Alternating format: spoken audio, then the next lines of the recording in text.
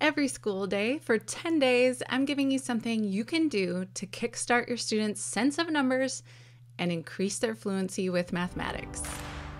Welcome to Build Math Minds, the podcast, where fidelity to your students is greater than fidelity to your textbook.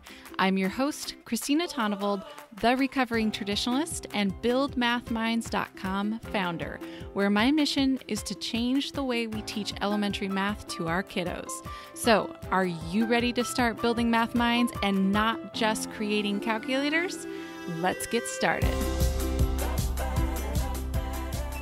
Over the 2 weeks of this Kickstart, I'm giving you an action step you can take towards building your students' number sense and increasing their fluency with mathematics. Now remember, this doesn't mean your students will magically have number sense and fluency by the end of the 2 weeks, but we will have kickstarted it and you'll have a roadmap to keep building it throughout this school year. This is day 3 of the Kickstart, so if you haven't started kickstarting your students' number sense, make sure that you go over and get the Number Sense Kickstart checklist. This is the checklist of the 10 things you can do to kickstart number sense this year. If you are already signed up for the Kickstart, you should have gotten an email with it.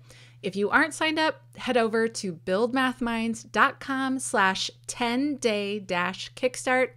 And a reminder, the 10 is 10, the digits 10. And I'll send it over to you. If you have any issues with emails not getting to you, please just email us at info@buildmathminds.com so we can ensure you get everything you need to kickstart number sense this year. Let's get going with day 3. In the last episode, it was kind of a long one, I shared the 8 number concepts that make up number sense. I promise none of the other ones are going to be that long. So it's time to decide how you would like to keep track of what number sense concepts your students have. Yep, today's day 3 tip is to create a record of what your students understand about numbers. Now, today's episode is going to be short because I want you to spend more time doing than listening to me. If you think that you will keep watch for these concepts, you actually won't. I don't have to tell you, the life of a teacher is hectic. If you don't have it written down or have a plan to do something laid out, it doesn't happen. Even the plans we have laid out often go off track. This episode is airing on a Friday on purpose. I don't want you to work over the weekend, but I wanted to give you some time to do it if you'd like. This weekend, I'd like you to think about how you can keep track of whether or not your students have those number sense concepts we discussed in the last episode.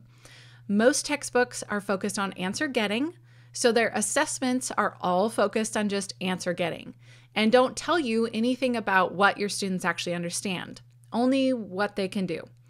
To ensure you are building your students' understanding of numbers, you need some way to keep track of what they are understanding or not understanding. For those of you who have taken my online PD course about the number sense concepts, you have documents that go in depth on what to watch for with your students, as well as documents to help you keep track of that information. Also, if you're a member of the Build Math Minds PD site, you have access to those documents in the Number Sense mini course. But for those of you who aren't a part of my paid online PD programs, I don't want to give you those documents because they actually won't make sense to you without the information that comes in the courses, and they will be more overwhelming than helpful. So instead, I'm giving you a sample Google Doc that has each of the number sense concepts with a brief description and then 5 spaces off to the right where you can put students' names at the top and then write notes about what you see in relation to their understanding of these concepts. These observations are not meant to be sitting down one-on-one with each student. That would be awesome, but who has time to do that? So instead, just listen to student thinking as they discuss how they think about problems. So use this tool or create your own, but whatever tool you use, refer back to the information shared in day 2. Decide what concepts you want to dig into and start looking to see if your students have them. I also want you to add some notes of your own to your recording sheet so that you remember what to watch for. For example, if you're going to use my sample recording sheet, in the space for subitizing, it just says Tell how many without counting. But you can add in more detail that's specific about the types of numbers your students are working with. So like to start the year, you might have something like instantly recognizes 1/2, 1/3, and 1/4. And then later in the year, you might print that sheet off again, but change the fractional amounts that you want them to be able to subitize. Also, because this sheet only has space to write down notes about 5 students, you can print off multiple copies or just focus on 5 kids during one week, and then print off a sheet the next week and make a point of observing 5 different students, and so on until you've observed all your students for these number sense concepts.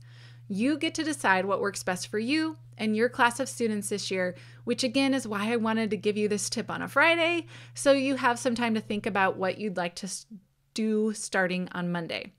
So again, day 3's tip is to create a record of what your students understand about numbers. Reminder also, if you have not officially joined us yet for this 10-day Number Sense Kickstart, go to buildmathminds.com/10day-kickstart to sign up. I'll email you the checklist and the link to the resources page, which is where you will find the Google Doc that I reference in this episode. Make sure you are signed up because this is day 3 and we've got 9 other days of tips to help you start the year off with a solid mathematical foundation for your students. That's all for day 3, and I'll see you back here on Monday for day 4.